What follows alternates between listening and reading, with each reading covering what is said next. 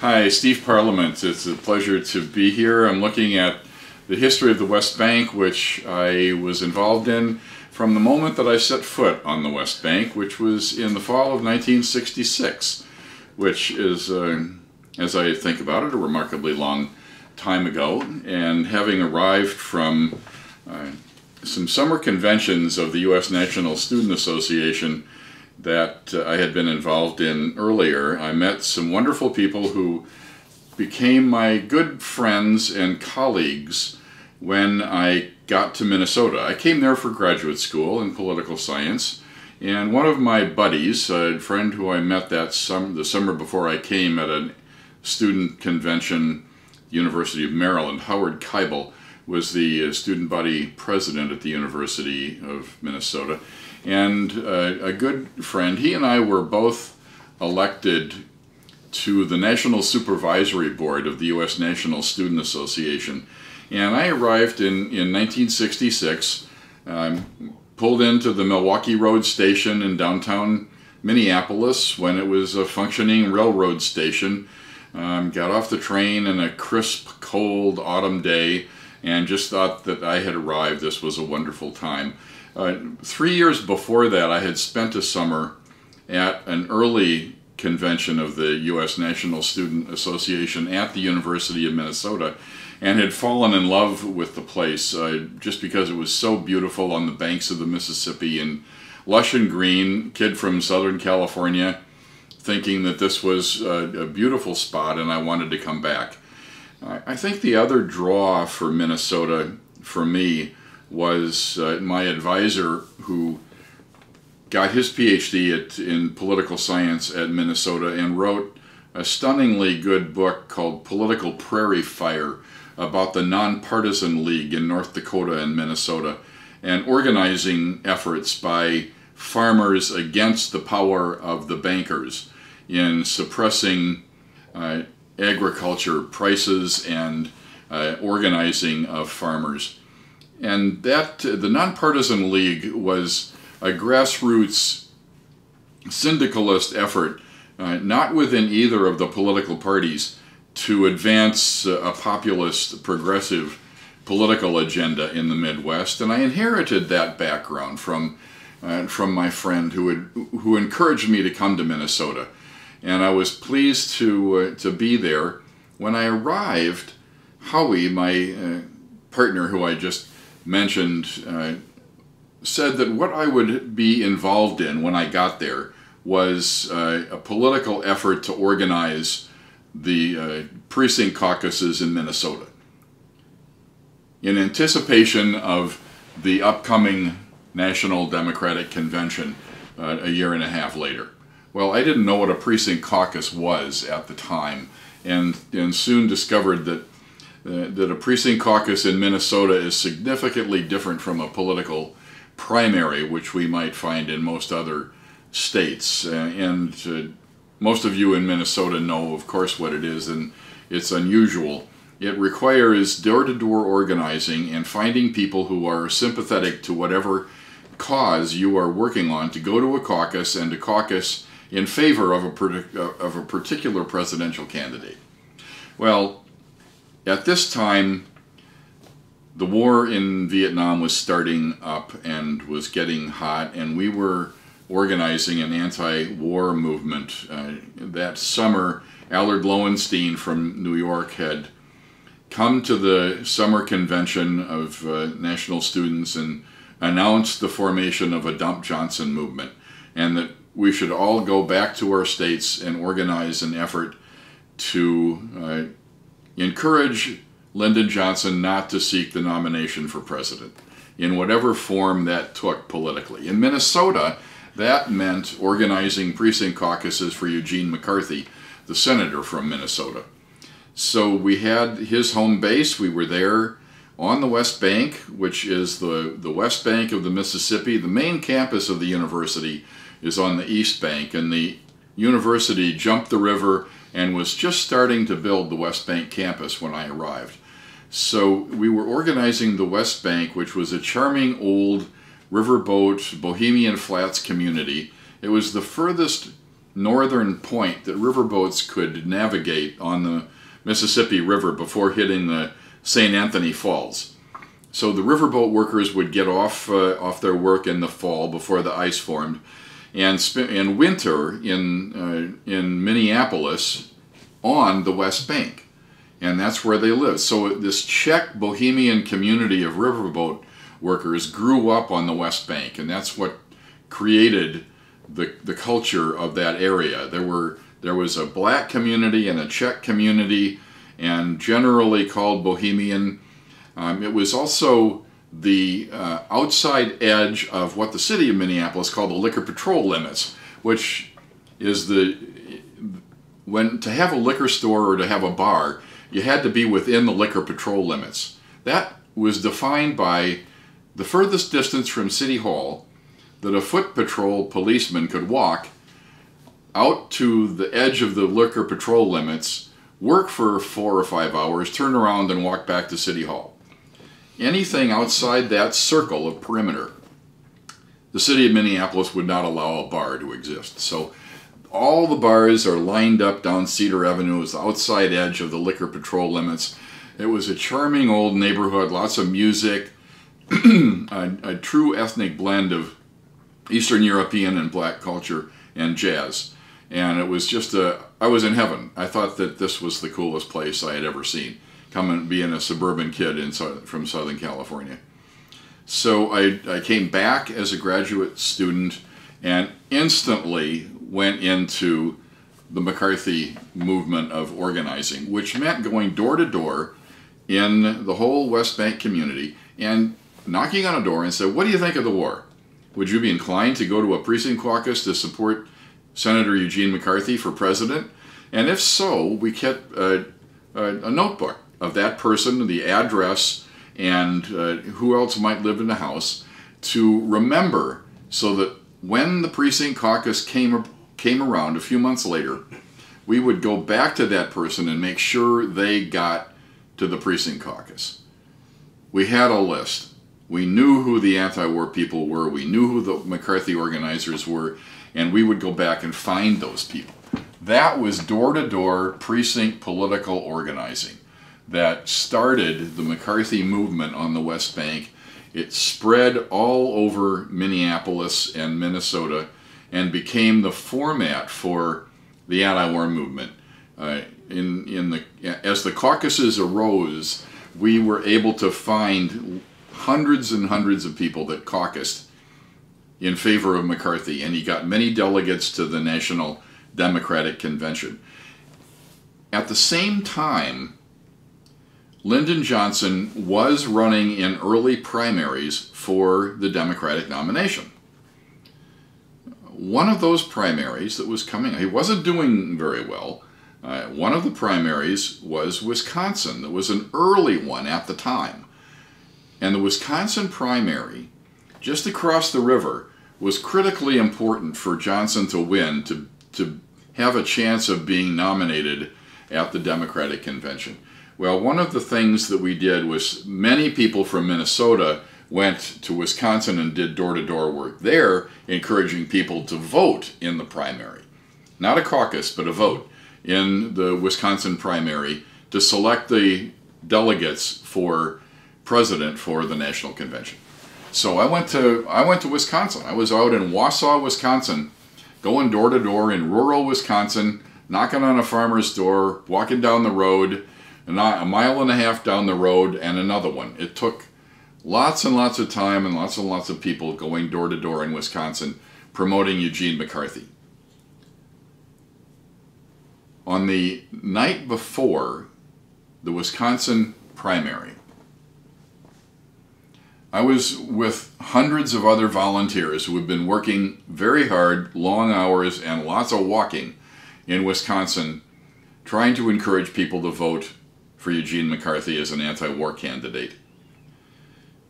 We were all sitting tired in the meeting room in Wausau, Wisconsin. Johnson comes on the television for a news conference and talks for about half an hour about what he has tried to do to bring the war in Vietnam to a close or to win or whatever it was that he was trying to explain at the time, which was not possible to make any logical sense out of because it had not been going well, and the reasons that we were there were not clear, so it was he was stumbling and not being very articulate. After explaining his position for some time, he stopped and looked at the camera and said, "And I want you to know, I have concluded that I shall not seek, nor shall I accept the nomination of the Democratic Party to run for President of the United States in 1968. Well, the room that I was in erupted. It was goosebumps and yells, and having worked that hard the night before the Wisconsin primary, which was a toss-up according to the polls, it felt like the power of popular work, door-to-door, simple organizing, had knocked a sitting president out of the nomination. That was people power. That was a feeling that, confronted with the establishment of the party, you could make a difference. We went back to Minnesota, now anticipating that we could work for McCarthy towards the convention, and realizing that Vice President Hubert Humphrey was now going to run for president.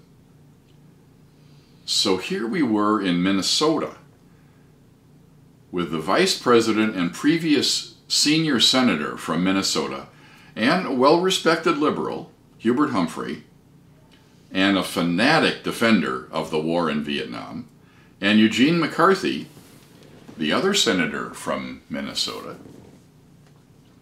opposing the war, running against each other in the same state, facing the precinct caucuses where we were trying to find people to go vote for McCarthy.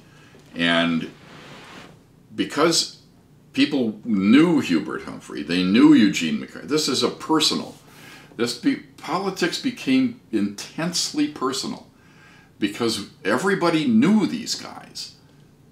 Hubert Humphrey was known as the kind of politician who would shake your hand, look you in the eye, and say, "I need your support, and I'm with you, man." He was a tough, hard-nosed, good-time politician. We disagreed with him on very fundamental issues of war and peace, but he knew how to reach people. And if you met him once, the reputation is that he remembered you. He'd meet you again 2 or 3 years later and he'd remember your name. Or he'd remember where he met you. He was a phenomenal face-to-face, hands-on politician in the traditional sense. He gained his reputation running for mayor of Minneapolis by throwing the Communist Party out of the Democratic Party. And that's where he gained his fame and his call to glory. And he reminded anybody in the anti-war movement about that years afterwards. "I threw the Communist Party out of the Democratic Party in Minnesota, and I'm going to throw them out of Vietnam." Same message. And the intensity of the struggle over that issue between two people who were both in the same physical place, both from Minnesota, both having close personal friends, was extremely intense. And that battle raged on the West Bank as we were going door to door, finding people to go to the precinct caucuses for McCarthy. That's the political environment I stepped into. The other piece of politics that occurred when I was in Minnesota during that year, 66, 67, I frequently went back to Washington to be on the National Supervisory Board of the U.S. National Student Association. At one of those events, I was approached by the development director for USNSA, who asked me where we get all of our money. I said, I was the treasurer of the board. I should have known. I signed checks and approved budgets. And I looked at the list of places where USNSA got its money, and there were foundations, lists of foundations. The development director, Michael Wood, asked me, do you know any of those foundations? Do you know where that money comes from? And I said, well, sure, it comes from the Foundation for Youth and Student Affairs, and Crossroads Africa, and the Labor Council, and all these different national foundations. And he asked me, have you ever been to one? You ever knocked on a door at a foundation in Washington? I said, well, no, I haven't got time. I'm in school in Minnesota, and I just come here for the board meetings. He said, you've got to go to a meeting of staff writers for Ramparts magazine this weekend, if you can stay for a couple of days. Ramparts was one of the key radical journals of the time, and was, according to Michael, publishing a story on the actual source of money into the U.S. National Student Association. I said, okay, I'll go. I went to the meeting. I introduced myself and said I'm the treasurer of the board of the National Student Association. The writers at this meeting looked at me like I was a freak. And they said, do you know who funds the U.S. National Student Association? A supposed organization supporting free thought in education and the power of students to promote university life and to engage with other students all over the world in intellectual interchange with those students. And I said, well, I know who the foundation names are. They said, every one of those foundation sources for the National Student Association is financed by the Central Intelligence Agency. The CIA has been paying your way for more than 15 years. And I was cold sweat flabbergasted.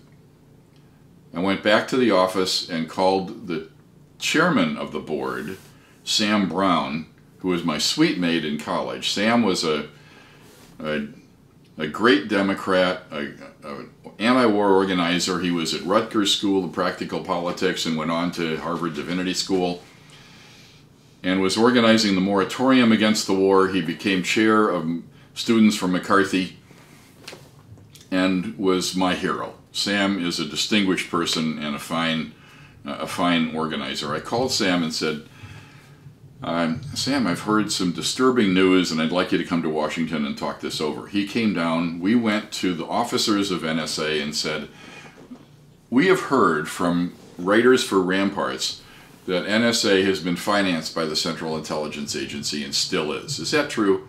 And the president and vice president all said, not a word of it is true. We've heard those rumors. It's just a right-wing attack on US NSA. Not true. I went back to Minnesota. A week later, I got a call from the president of NSA and said, you got to come back to Washington. We have some news. We went back, Sam and I and the board went back to Washington, and we were told, yes, the story's true. NSA and the National Student Association for 15 years has been financed almost entirely by the Central Intelligence Agency, undermining any legitimacy the student movement had at the time.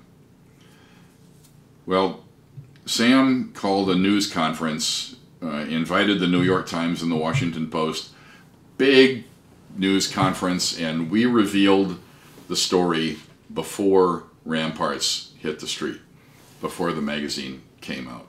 And there are articles, Sam was on the front page of the New York Times revealing that story. The story was sad and devastating. As I left Washington, I had a very bad taste in my mouth about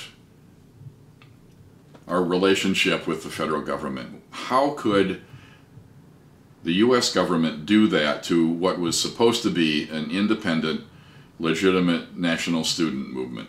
We got back to Minneapolis, and Howie and I decided that it was intensely necessary to continue to organize for the primary caucuses and for the convention that were coming up, that was coming up in 1968. It just added to the intensity and the feeling that things were not as they should be in Washington, that we didn't feel good about what was happening there. We didn't feel good about Vice President Humphrey running for president, and we felt that Eugene McCarthy was the right approach. At the same time, when this was going on, the city of Minneapolis was taking into consideration an urban renewal plan for the West Bank, where we were organizing, that would call for the complete demolition of the entire neighborhood and its replacement with high-rise housing owned by a private developer and promoted and pushed by the U.S. Department of Housing and Urban Development, another agency of the federal government. This did not add to our confidence in the federal government at that time. It was what we viewed as an example of economic imperialism at home and abroad. And politically, we put those two realities together, that urban renewal and total clearance had the same intense, overbearing, overplanned, and imposing power of a unit of government over those who did not have anything to say about their future. And in a gut way, it connected what we were doing in Vietnam to our own neighborhood. It made us, and maybe that's a long, I'm not saying it's analogous, but the feeling of being out of control by your own government connected those things. And the anti-war movement, the organizing that we were doing, and the feeling that we were not going to let a private developer with federal money remove all the housing and destroy this neighborhood, those things got combined in an organic, total way that added fire to our passion to take control of our lives. And that was the political reality that was steaming at the time. At that, in 1968, the city approved the urban renewal plan, and the Democrats held their convention in Chicago. I went to the convention in Chicago. Famous convention in Chicago. I remember being in Lincoln Park, slightly on the north side, north of the Loop in Chicago, for a couple of nights. It was full of anti-war activity. People were there all night at the park. About a day before the convention was to begin, the park was full of people celebrating, live music, and protests all over the park in Lincoln Park. At about 10 at night, I remember this so vividly. One end of the park, the whole north end of Lincoln Park, and it's a pretty good size park, many blocks, many city blocks large. The entire north end of the park suddenly lit up with a huge bank of intensely bright lights, like you would see at a baseball field, a nighttime baseball field. But bank after bank after bank of intensely bright, giant banks of lights. It lit the whole park as far as you could see. It was eerie and extraordinarily intimidating. A broadcast announcer with a huge microphone said, "Clear the park, you're occupying this space illegally." And then phalanx of blue-shirted Chicago police with nightsticks started walking arm in arm through the park. And it was a battle scene. The bright lights behind them and the cops in a row moving through the park, backlit, was a picture that burns in your mind. And it just, people ran. I remember I ran for the car. I had parked on the edge of the park because I had brought some friends from Minnesota and was staying at a nearby apartment.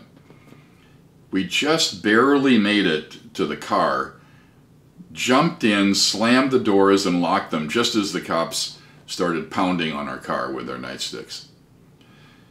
And the battle continued in the streets of Chicago for many nights thereafter, with tear gas and skirmishes of protest, which moved to Grant Park in front of the Hilton, where many of the Hilton Hotel along the Michigan Avenue, where many of the delegates were housed in hotels.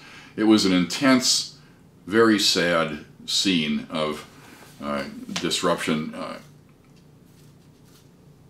And McCarthy was certainly nominated. He received many votes for president, but Humphrey, because he had the establishment votes behind him, was able to secure the nomination for president.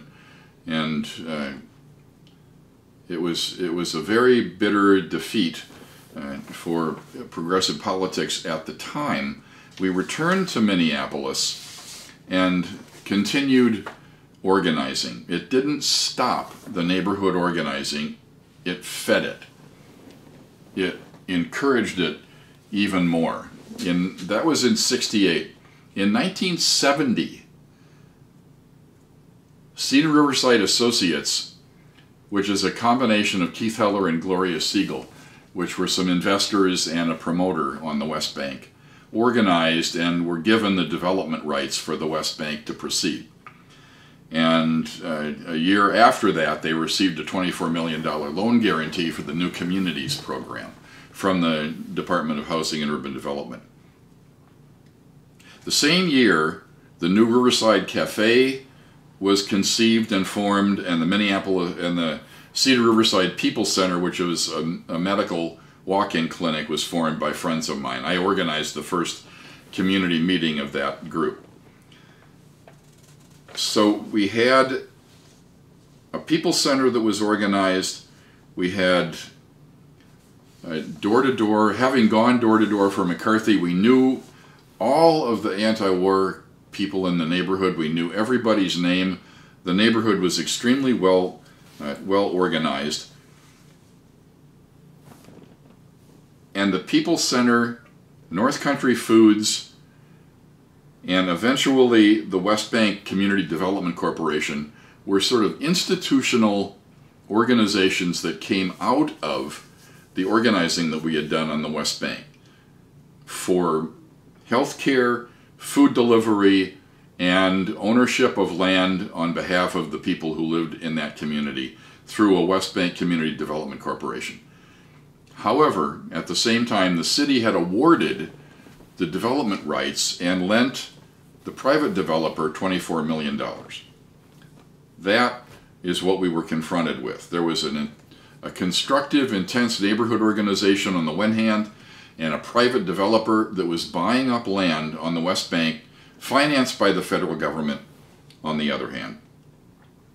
In 1971, HUD filed an environmental impact statement, which was an environmental assessment of the development plans for Riverside Associates for the new town in town. It was not circulated until after we had discovered its existence, and we filed an administrative appeal of it and decided that it would be a legal justification for the scope of high-rise, high-density development that would devour the neighborhood. So in 1973, we filed legal action against HUD and the environmental impact statement that HUD had prepared to justify the new town in town.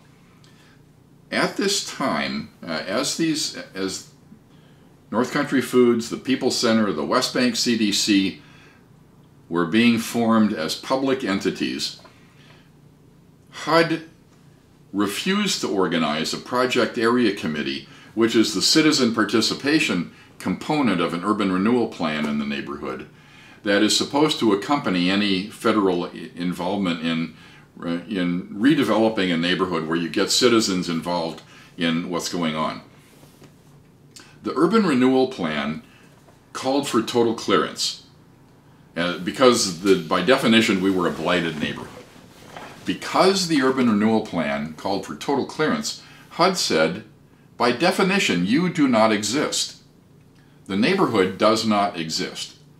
And because it doesn't exist, by definition, even though hundreds of people still live there, we don't need to organize a project area committee to represent your point of view or your contribution to the future of the neighborhood, because you will be cleared.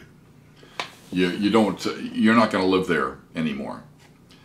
We filed an appeal of that decision, and part of the lack of citizen participation and involvement in the future of the neighborhood became part of our complaint in our challenge to the environmental impact statement. So the legal action was filed in 1973.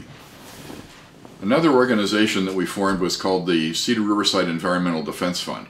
That was the official nonprofit group that filed the lawsuit on behalf of the neighborhood, and it was joined by the Project Area Committee that now finally had been formed, and Minneapolis Model Cities, which is a neighborhood planning agency that was recognized by the federal government in another community.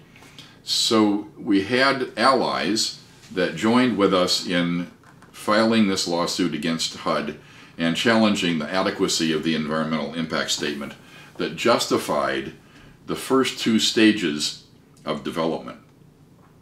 By 1974, because Cedar Riverside Associates had been working on stage one of the new town in town, stage one was becoming a completed new housing development. It involved 10 acres out of about 100 acres that would be developed, that theoretically was to be developed over time, and 1,303 units of housing with high-rise apartments. This was the first stage of what was going to be about 12,500 units of housing if the full new town in town scheme was to be fully realized. That was the formation of that stage one was a dramatic reality. And if you're familiar with the geography of Minneapolis, it's easy to spot. It's on the West Bank next to the university, 39-story high-rise and about 15 other buildings that are gray concrete with colored squares in them that are randomly placed on inspiration from the chief architect, Ralph Rapson, who was chair of the architecture school at the university, but also inspired by a French architect, Le Corbusier, who built high-rise housing in France with colored squares, and Heikki von Hertzen, a Finnish architect, who was one of the early planners of new towns in town, new communities, planned communities. Rapson borrowed from their ideas to create Cedar Square West. It was finished in 1974, and its dedication was emceed with the primary speaker as George Romney, who had been, at the time, because Nixon had won the presidency, one of Nixon's agents to go to Vietnam and see what a great job Nixon was doing with the war. So Romney was used as the speaker for the federal government to dedicate Cedar Square West. That just connected the war in Vietnam with the anti-war movement on the West Bank even more intensely. And there were anti-war protests and riots throughout Minneapolis when that dedication occurred. In 1975 to 76, Cedar Riverside Associates had stopped making interest payments on the mortgage that they got from the federal government. And the formation of CREDF at that time meant that we were pursuing a lawsuit, and we were able to raise funds from a private foundation to keep the challenge to stage 2 going. Stage 1 was built. The environmental impact statement was a justification for the continuation of the Newtown in-town. And we had filed a lawsuit against it. During the period of 75 and 76, we were able to raise funds to pay for the lawsuit against the federal government. And in 1976, a special master who was appointed by Judge Miles Lord, who is a populist judge and kind of radical in his own right, the special master, after a lengthy substantive hearing on the merits of the environmental impact statement against HUD and against the Newtown, came to the conclusion that the environmental impact statement was significantly and substantially inadequate in its exploration of alternatives to high-density, high-rise housing, and that no future funds from the federal government or from the city of Minneapolis could be spent on development on the West Bank. We won the lawsuit after we filed it in 73. The judgment was announced in 1976. It was appealed by Cedar Riverside Associates and HUD in 1977. And in 1978, eventually, after all of this turmoil, Cedar Riverside Associates was removed as the developer, and HUD foreclosed on the property and took the land back. It took a U.S. foreclosure to remove Cedar Riverside Associates, and a receiver of the land was appointed. In 77, Cedar Riverside Associates decided that maybe what they could do to defend themselves was to evict everybody in the neighborhood. So they increased the rents across the board on the West Bank with all of those of us who lived there by 50% in 1 month. And for low-income people, that was financially a disaster. It instantly caused the East-West Bank Tenants Union to be organized and stimulated a giant rent strike of 150 units against Cedar Riverside Associates. And each one of those people who withheld rent received an eviction notice. So it was the strategy of the developer to raise the rents, remove everybody, and get rid of this whole organizing that was going on around them, and remove the threat of a continued injunction against funding coming into the neighborhood. On June 30th of 1978, a commercial tenant, which is one of our allies, the New Riverside Cafe, had withheld rent and was part of the rent strike. They were evicted by CRA. CRA refused to accept back rent. The Community Union, which was the organization that we used to do whatever needed to be done to support ourselves, raised money to pay the back rent for the New Riverside Cafe. The cafe tried to pay rent to Cedar Riverside Associates. It didn't work. CRA refused to accept the rent and was trying to hold an eviction against the New Riverside Cafe. The legitimacy of the eviction went to the Minnesota Supreme Court. New Riverside Cafe said, we are not leaving and you have to accept our rent. The CRA appealed the decision, which was not to evict the New Riverside Cafe, all the way to the Minnesota Supreme Court. The landlord, CRA, won at the Minnesota Supreme Court, which said you have the right to evict whoever you want. That was on June 30th, 1978.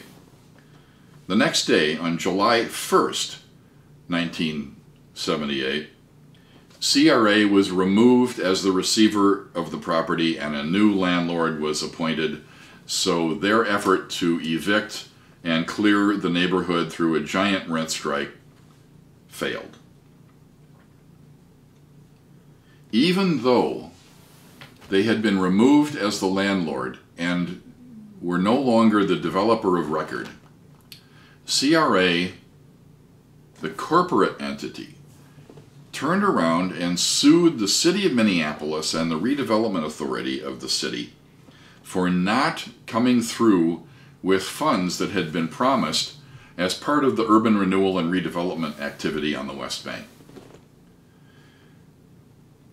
And that case then went to court in 1979 because Cedar Riverside Associates wanted funds from the city to pay for their expenses and holding costs and felt that they had not been treated fairly by the City of Minneapolis. In 1986, it took that long, but by 1986, from 79 to 1986, HUD finally completed the final foreclosure proceedings against Cedar Riverside Associates, and that lawsuit by the developer against the city for not giving them the money that they thought was owed to the private developer was decided in favor of the city. And the court record and the opinion of the court is quite clear on that point, that funds, urban renewal funds and housing funds are designed not for the purpose of a private developer. They are not a special class. They are not to be considered different from the purpose of the financing or the money that was set aside for housing. The judge in the case of CRA versus the city simply said the money that was promised is promised for the use and development of housing, not to underwrite a troubled private developer. And that was one of the finest pieces of opinion on what federal funds are for that I have read in that court case. That federal money is not designed to underwrite private developers. It's designed to fulfill a social purpose. And a private developer, according to this judge in that case, can't file a complaint because a city changes its mind and does not award funds to a private developer. In the environmental impact statement, which was decided on appeal in 1976, the district court finds the EIS inadequate, and on appeal, HUD lost that case. The appeal concluded that development by a private developer is not designed to promote the interests of the private party. In the opinion of the special master in the case of the environmental challenge in Cedar Riverside that we filed, the special master concluded that it is easy enough to see why the investors in Cedar Riverside would prefer to see the greater part of their investment go into high-rise buildings. We were challenging the alternative of high-rise, high-density housing. Even though that requires Class A construction, the obvious advantage of such depreciable asset as high-rise buildings are for the tax shelter considerations, and not to be stressed, the land on the other hand, as being too expensive. The idea that the funds were needed, the high density and high-rise construction were dictated only, according to the special master's opinion in the environmental impact statement case, by profit making and probably by tax shelter considerations. So the EIS statement and the opinion of the judge in the challenge of the private developer to the city of Minneapolis, in both cases, were that the high-rise, high-density, and tax shelter and for-profit considerations of the private developer should not dictate and determine the only alternative for housing to be built with public funds. So as I've been thinking about this case and the activity that went on the West Bank, a couple of things come to mind. Behind the organizing that I've described here, behind the formation of food co-ops, People's Center, West Bank Community Development Corporation, Cedar Riverside Environmental Defense Fund, the Project Area Committee, the New Riverside Cafe, the East West Bank Tenants Union, those were institutional manifestations of the neighborhood organizing that arose from the anti-war movement and from the total clearance efforts of the city to remove the neighborhood. Those institutions and the things that were created in that neighborhood are things that we are intensely proud of, and they are still there. The legacy is that the People's Center is one of the most successful community healthcare centers in the Midwest, and has received awards for it, and was determined by Medica to be the best clinic providing health care to women in the Twin Cities. The People's Center and 2 other clinics has received very distinguished awards. North Country Food Co-op as an entity does not exist, but grew into a whole co-op food movement and to a warehouse movement that provides food distributed to co-op food grocery stores all over the upper Midwest. North Country Foods as a co-op has morphed into what is now called North Country Development Fund, which is a consulting and funding organization that promotes the formation of new co-ops. So the effort in food organizing, healthcare through People's Center is as strong as ever. The old neighborhood and the community that was saved by the injunction against the new town in town is in the hands of cooperatives that are run and governed by the people who live there. So our alternative of medium density resident-owned housing is the way housing is now owned on the West Bank, with investors who have taken advantage of low-income housing tax credits to help finance the development. Cedar Square West, which was stage 1 of 10, is the only high-rise, high-density housing plan for the neighborhood. And the new town in town concept of extremely high density was not the viable alternative that Cedar Riverside Associates wanted. So the politics of the neighborhood have survived.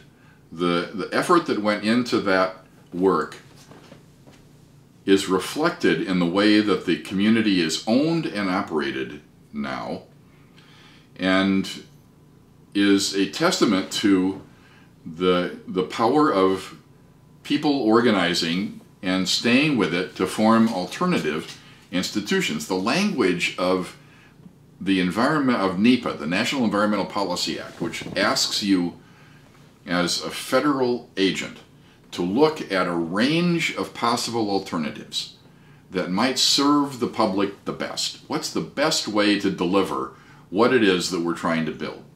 In our case, low-income housing. The alternative that we promoted is medium density, resident-owned, energy-efficient housing. And for the most part, that's what we have. Extremely high density, high-rise housing that turned out to be, when we carefully looked at it, very inefficient, is not a good idea. And the financing that was being used to build Stage 1, Cedar Square West, was largely designed for housing for families with children.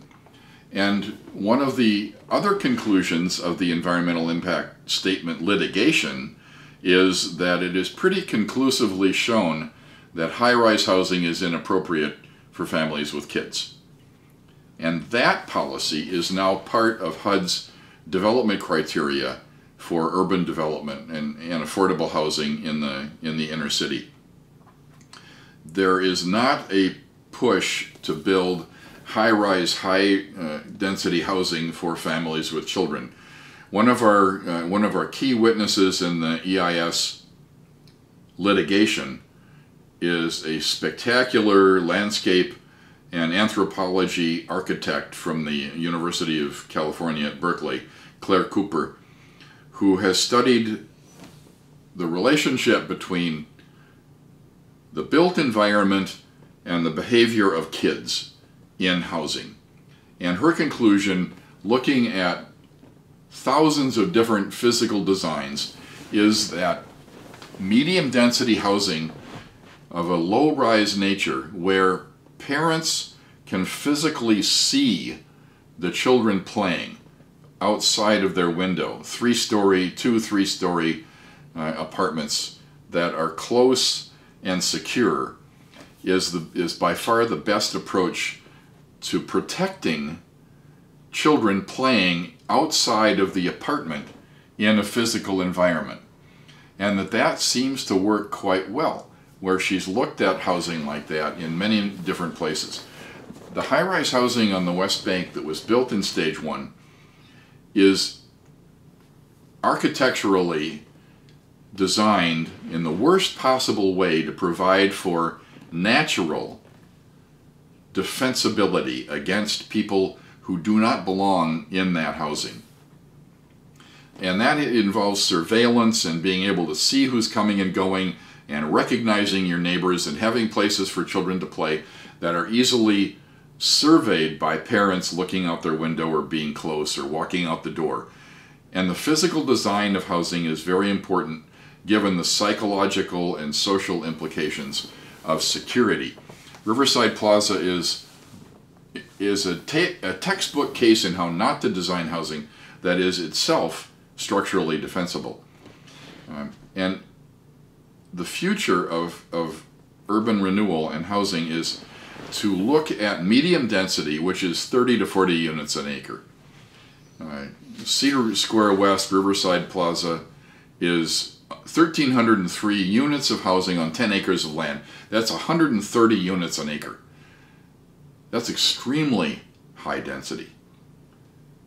The case in favor of high density housing that was presented by the developer during the trial of the adequacy of the environmental impact statement was a book by Anthony Downs on the cost of sprawl.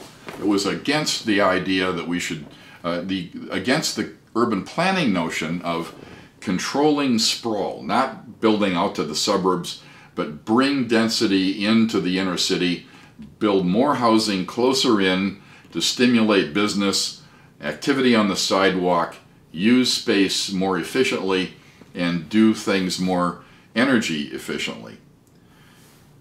What Anthony Downs in The Cost of Sprawl called high-density housing that was presented at the trial was 30 to 40 units an acre. Cedar Riverside Associates with federal money was building 130 units an acre. What the neighborhood now has is about 30 units an acre, which is what the developer said in the case of the environmental impact statement was the desirable level of density that should be used in future urban planning. In other words, the neighborhood's doing it right. And looking back at that, a lot of that organizing came from a very amorphous group of people, myself and all of our friends and neighbors, that we called the Community Union. It is not organized, it was not incorporated, it had no board of directors, it had no list of members. It was the neighborhood group that when something needed to be done, when the rent had to be paid for the new Riverside Cafe, when we had to find a location for the People's Center to move. The People's Center was a medical center that was temporarily housed in the waiting room of the People's Center, and a healthcare inspector came by and said, you can't put a food co-op with open bins of grain in the waiting room of a healthcare center where people are sick. Those two things are incompatible. You got to move out. So the Community Union helped find a place for the food co-op to locate and helped pay for that. The Community Union is a non-membership, non-leadership, organic community organization that formed whenever the call was made to have a union meeting to defend the neighborhood in some way. And whenever that call went out, the neighborhood got together, hundreds of people would come to a community union meeting, everybody would talk and figure out what our next strategy was, and then a plan was devised and people would go out and do what they were interested in to promote that plan. So the Community Union was a quiet, uninstitutional, spontaneous, though organic and well-connected connection or network of people. And it doesn't really have a model in other kinds of urban planning. It is not a community development corporation. That is a formal structure. All the other organizations I've talked about are formal. The union was informal and extremely effective. And the other coordinating piece of this that I have thought about as I've read back over the notes on how this all actually happened. The Community Union was a mass organization. Once these different organizations, People's Center, the Food Co-op, the West Bank CDC, the Project Area Committee, the Tenants Union, CREDF, the lawsuit, when all of these different organizations were working on their own special area of work, there was a group that we called, and this isn't written down any place, there are no records, there are no meetings, there's not an organizational structure, it was never incorporated, but we called it the War Council. And during the time that we were trying to save the neighborhood in a defensive and positive, constructive way, we formed a War Council, and representatives of each of those institutions that were created in the neighborhood would meet as a War Council.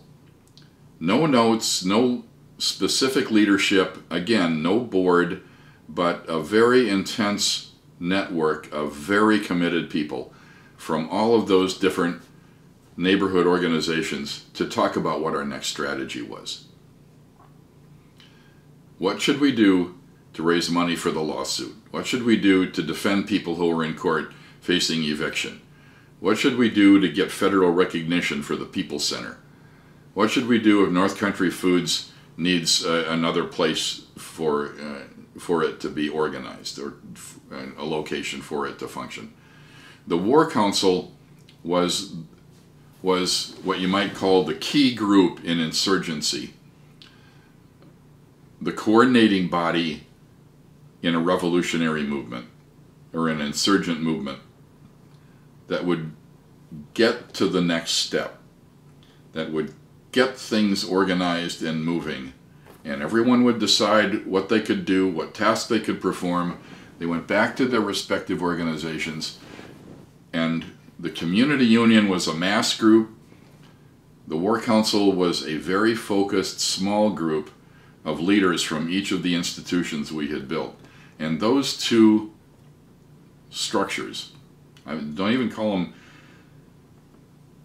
they were entities. they were networks. They were organic groups of people who were totally dedicated and committed to defending the neighborhood and building a new society in that neighborhood. And there is no record of it. We will not have papers to donate to the Historical Society.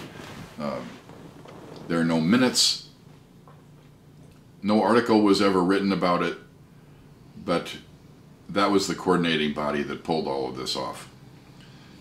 And when a neighborhood is faced with that kind of potential for being evicted and cleared, that's the kind of intense communication that's necessary.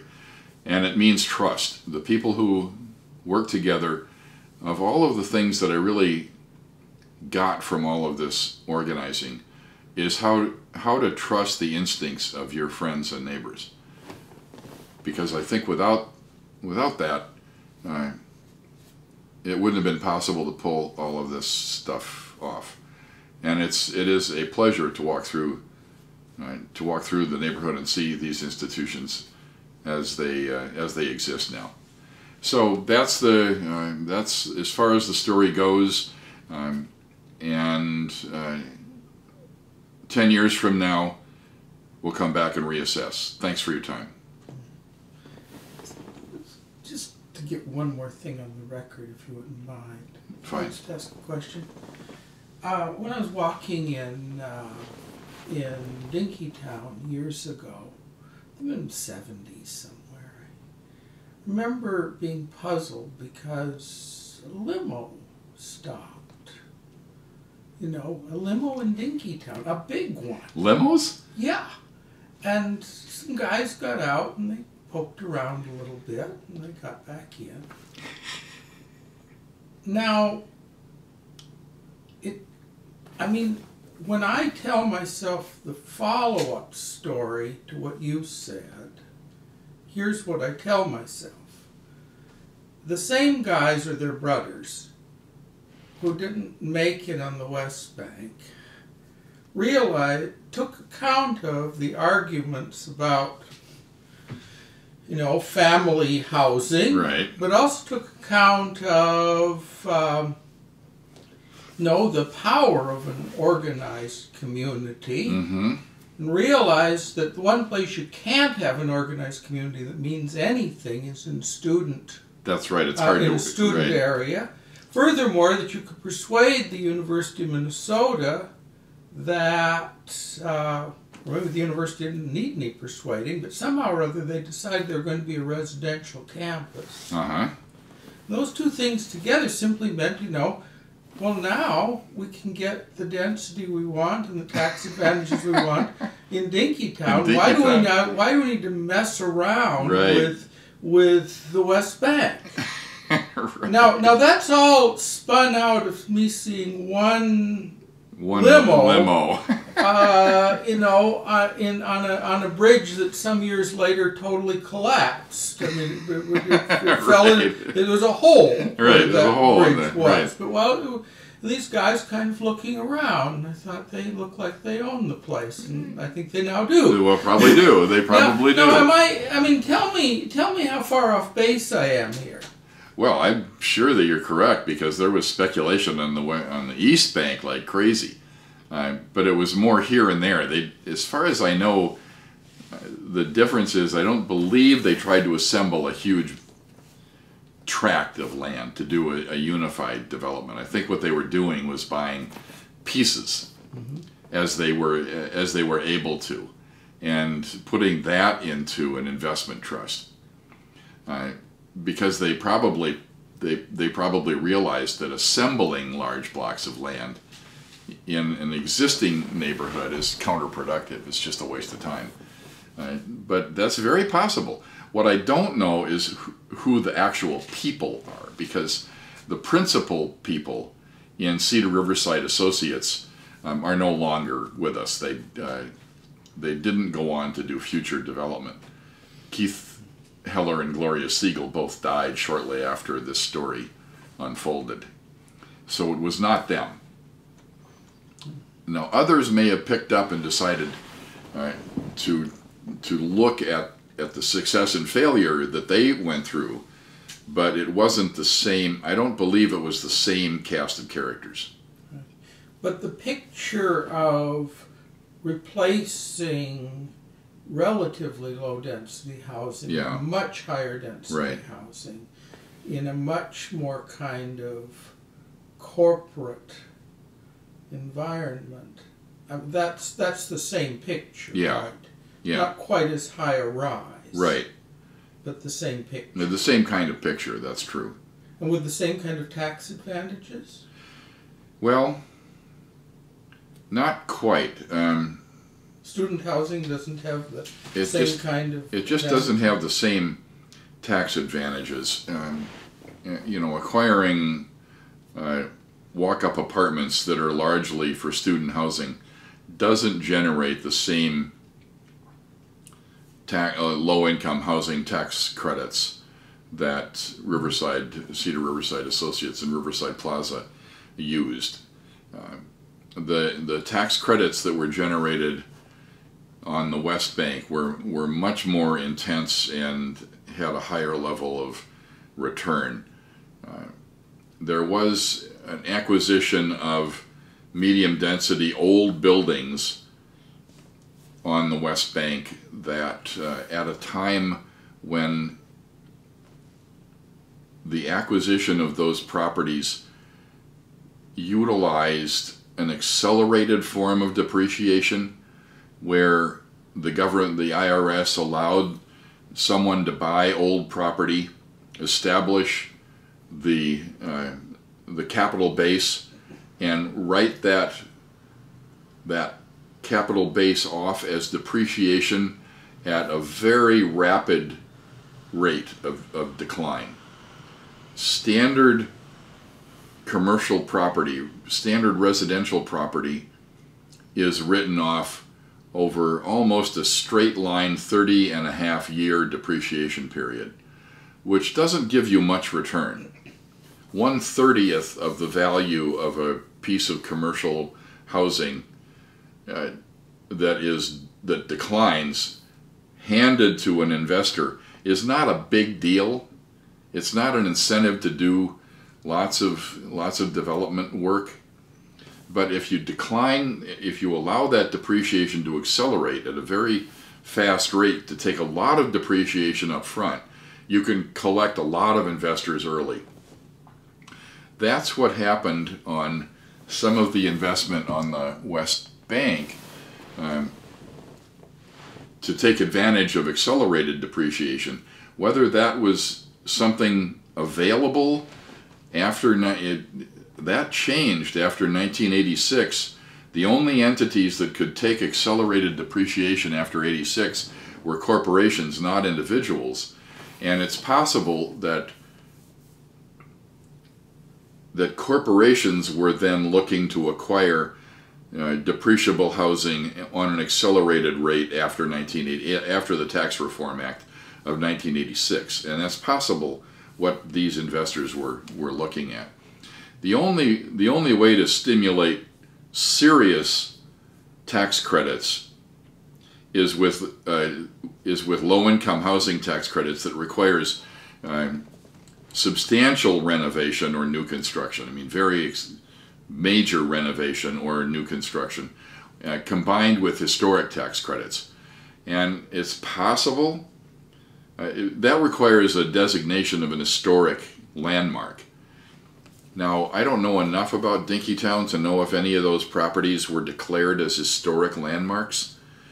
I don't think so. If any of, I think the only way that there would be an incentive for investment in those Dinkytown properties would be corporate investment in accelerated depreciation. And that's possibly what they were looking for. Riverside Plaza is an entity that obtained historic landmark designation in 2010 because of its unusual design and architectural style and history. That designation then generated historic tax credits that were sold for the next round of investor, and that that was very profitable to an investor in Riverside Plaza when it was resyndicated. But that's probably not what was available in Dinkytown. So there's a fairly interesting line of investigation to pursue in saying, okay, we have the West Bank story, right, and the East Bank story. Right.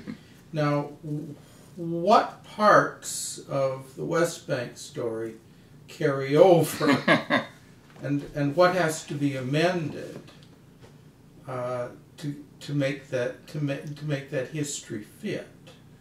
I mean, it seems like there's a whole lot of provocative stuff from the way it went down on the West Bank that suggests ways of reading other development in other areas. Sure. You know, and so what happens if this doesn't happen? What happens if I mean, you had, as it were, a perfect storm of populist stuff on the West Bank. Right.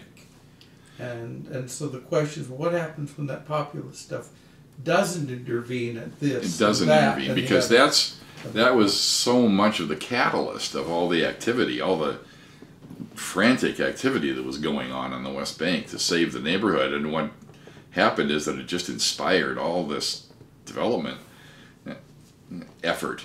There certainly are neighborhoods where the threat of clearance and replacement do show up.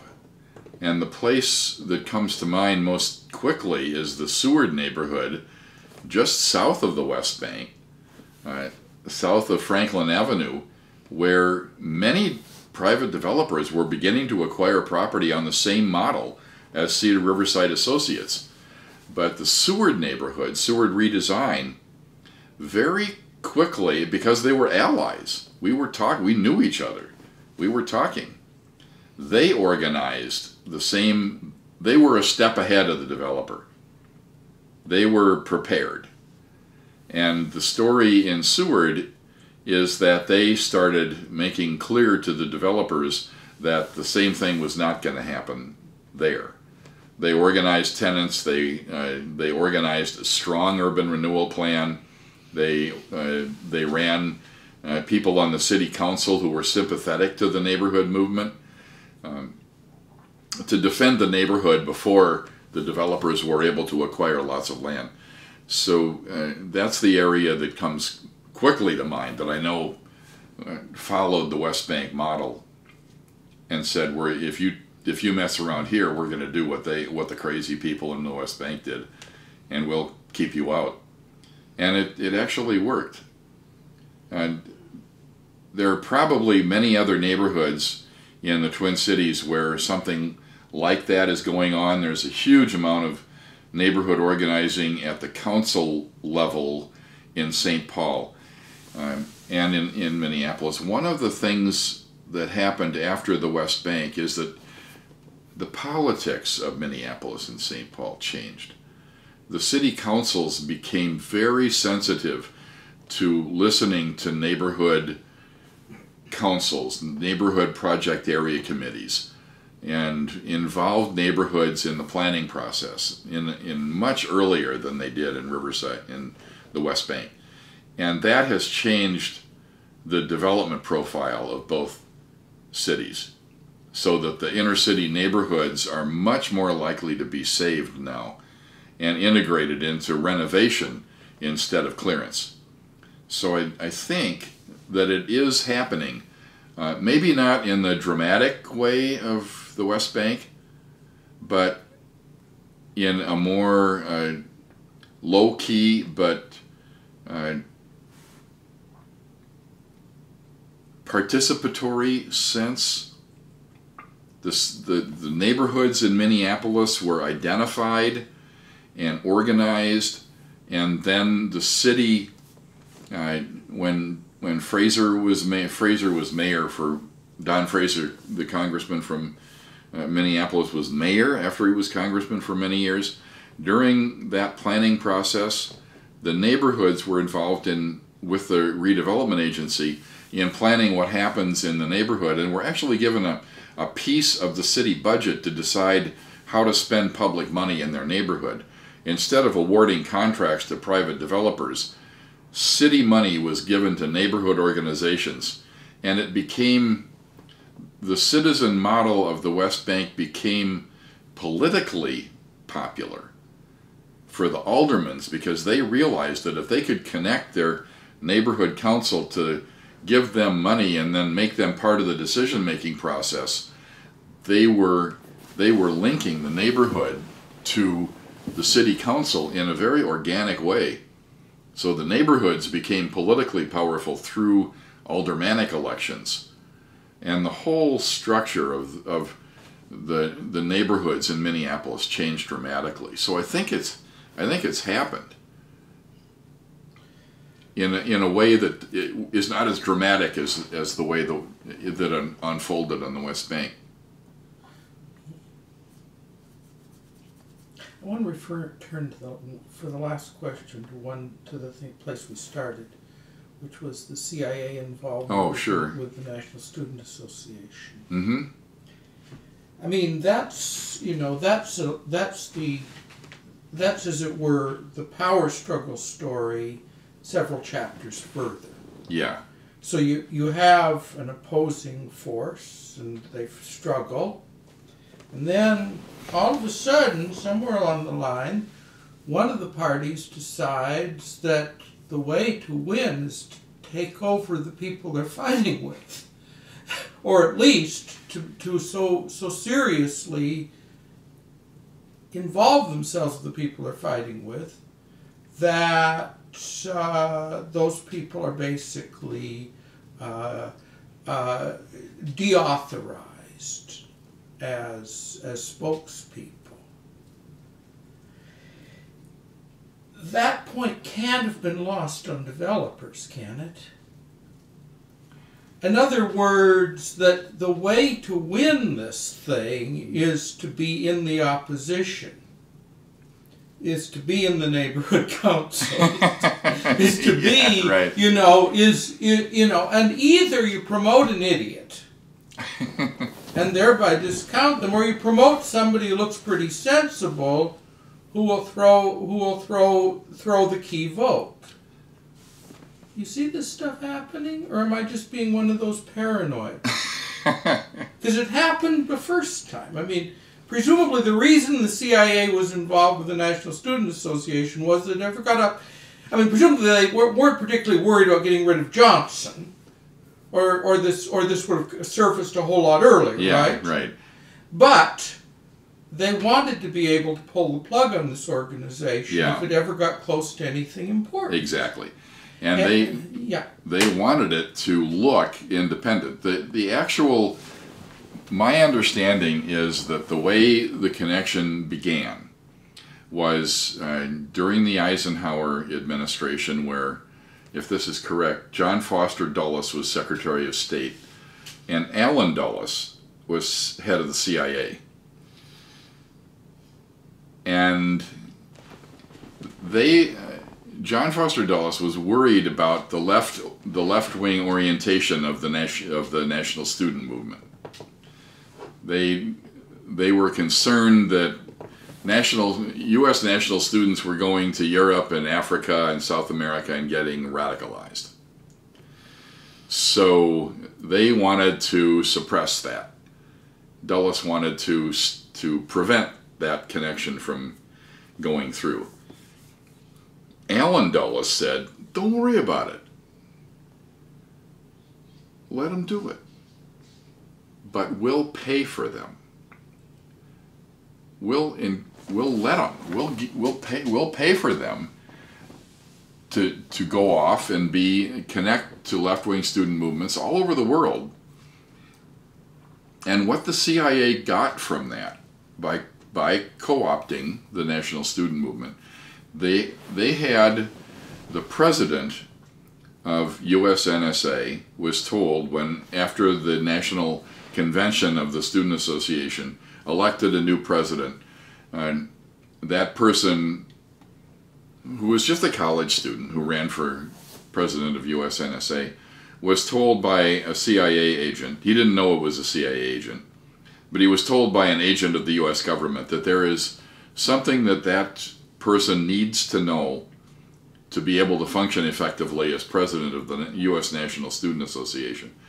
If you want to know what the secret is, you must swear that you will not reveal this secret to any other member of US NSA. It is between you and us. If you don't want to know, then that's okay. We won't tell you what the information is, but you probably will not be able to function very effectively as president of the association. Every president of US NSA, from the time the CIA started this connection, 15 years or 20 years earlier, said, let me know, I'll keep it secret. And they were told, then the president of NSA was told that the money comes from the Central Intelligence Agency. What they got for that was from US NSA has staff people connecting with international student movements all over the world.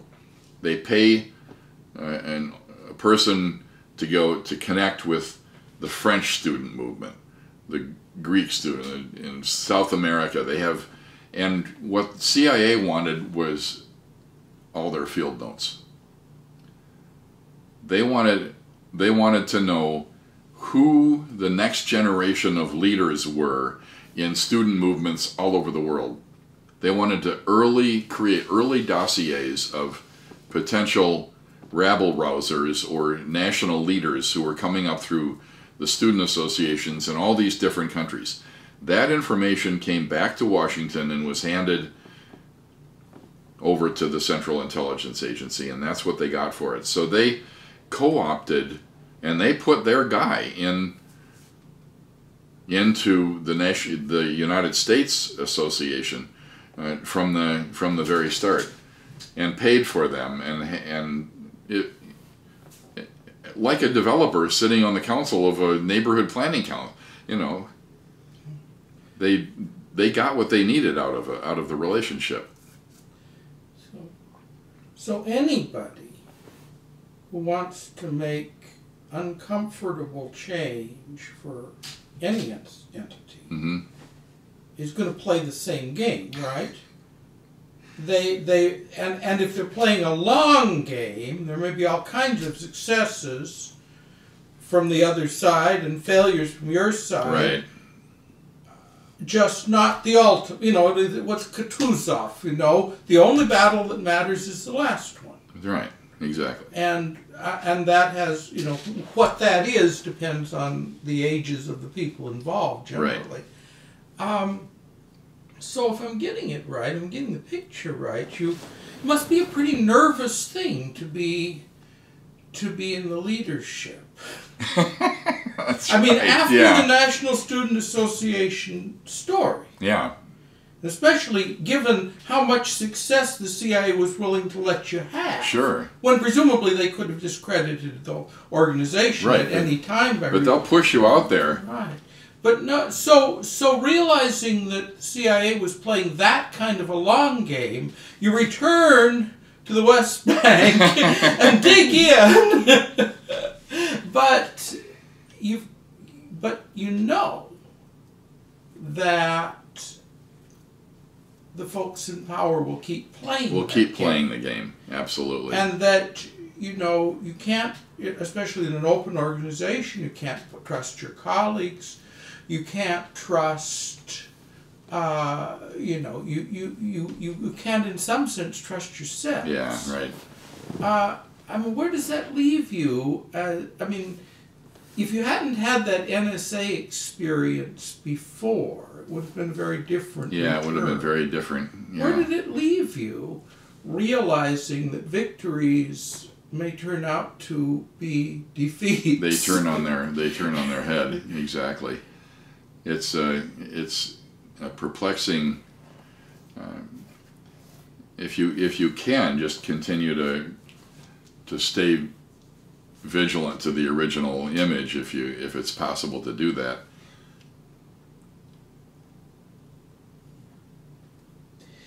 Yeah. The fearful thing Eliot named it in Murder in the Cathedral. The last temptation and the greatest treason is to do the right deed for the wrong reason. And then, but the other thing was, Eliot named this too, the memory of things ill done and done to others harm, which once we took for exercise of virtue. Oh. And that's the Right. terrifying thing. Yeah. Because you can't ever know how long a game Yeah. the other side is playing. Yeah. It's a fascinating Yeah, it's story. fascinating, and they keep playing. They just don't ever stop. They got made immortal. The corporate end piece Yeah. of it got made immortal. Mm-hmm. That was Yeah, the corporate entity, the corporate interest lives forever. not so little boys. Thank you for your time. Oh, sure.